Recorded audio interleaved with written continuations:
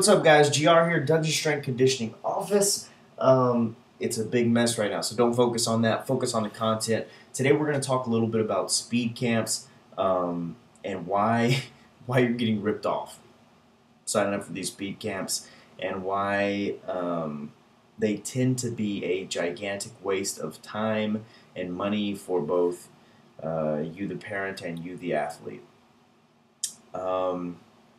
Speed camps are kind of a bad deal, or at least most of them are.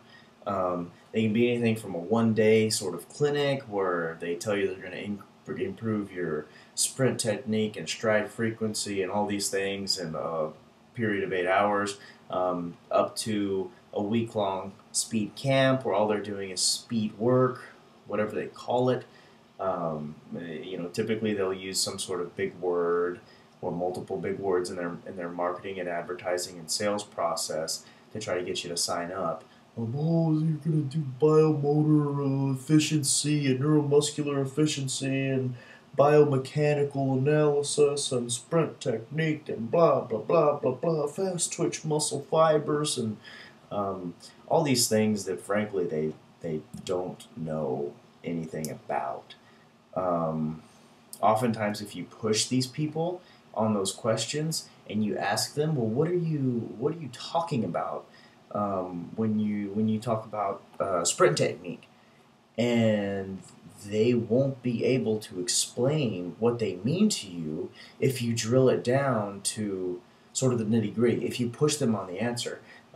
Typically, when you're dealing with somebody who knows their stuff, when you can get it a little more detailed. So if they say sprint technique, and then, well, what are you doing for sprint technique? And they answer, oh, well, we want to make sure that every athlete knows how to sprint properly, and it's going to help them to run faster. And because that's how every single one of them talks, right? And the issue becomes whenever you try to ask them again, well, what do you mean exactly? I mean, how are you going to make them sprint? What does sprinting correctly even mean? How are you going to help them do that? Like, what actions are you going to take? What coaching are you going to do to help him to have better sprint mechanics?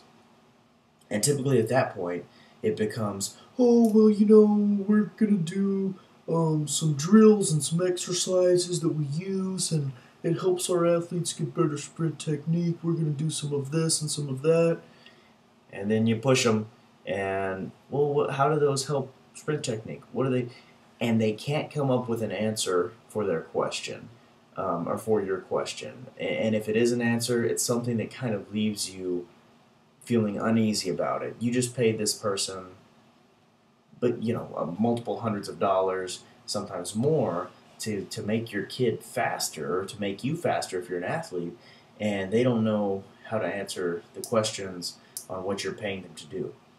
Go into the doctor's office, ask them, and you're getting heart surgery.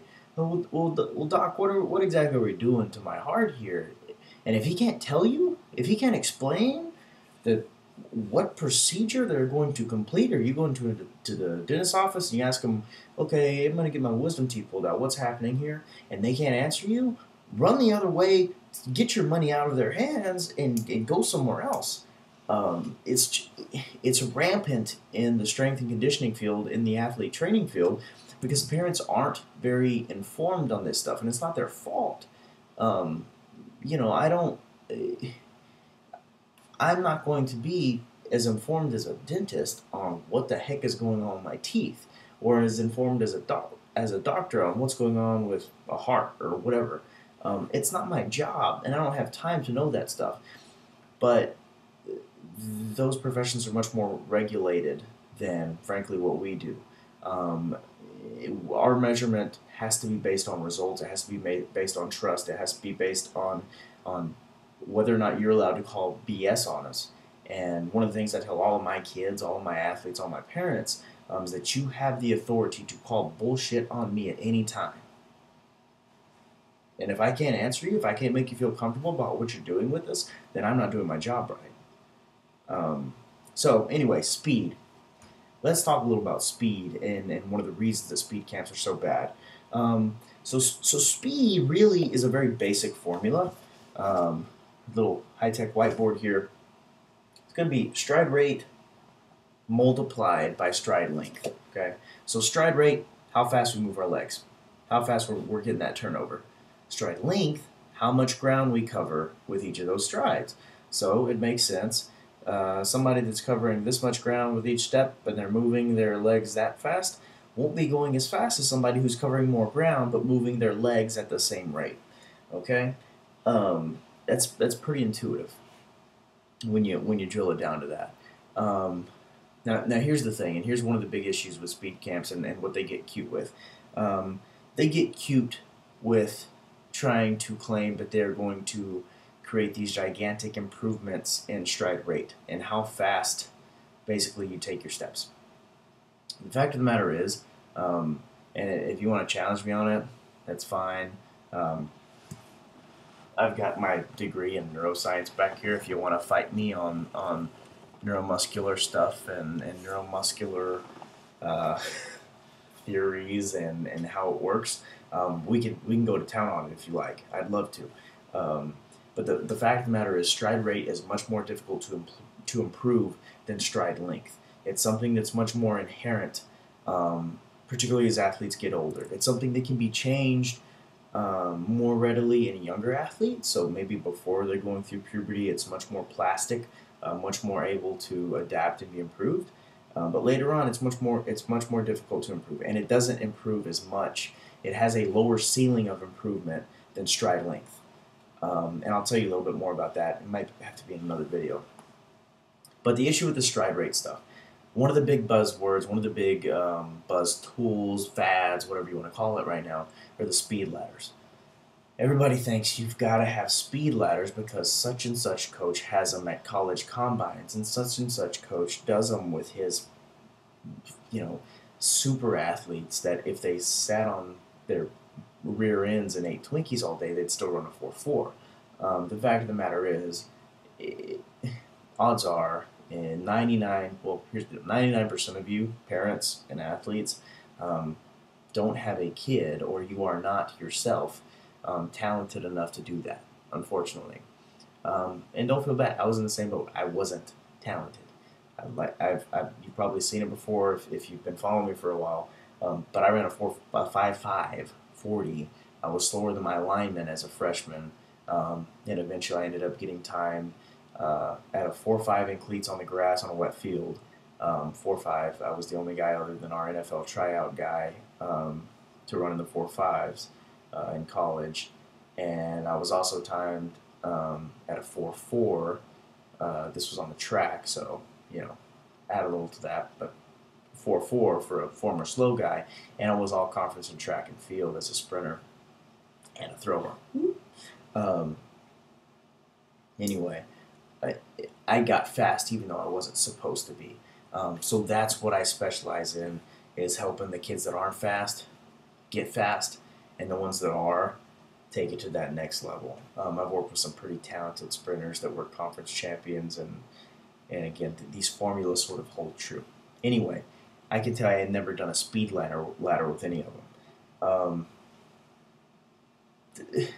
Please don't go into, if a speed camp is trying to tell you they're going to improve your stride rate and neuromuscular efficiency and make you faster with the speed ladder, run the freaking other way, because you're wasting your time and your money.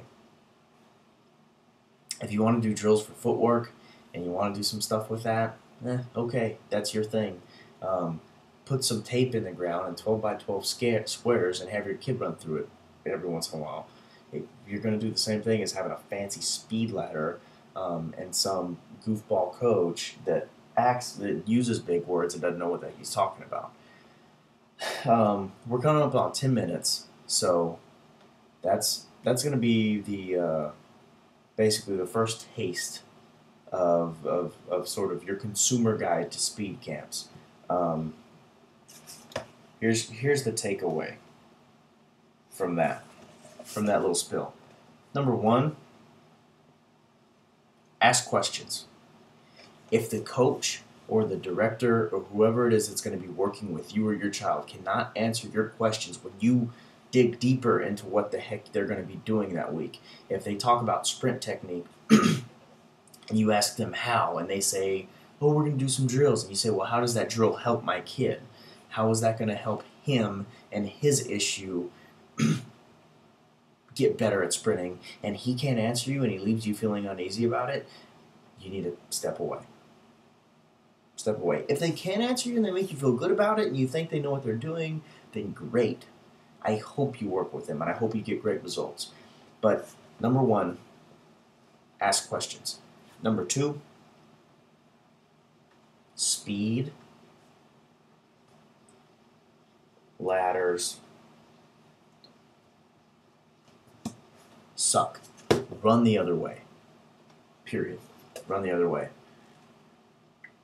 And if you ever see me playing with a speed ladder, it's not for footwork stuff, maybe for quarterbacks doing some quick feet, for position-specific drills, please feel free to walk up and kick me in the nuts.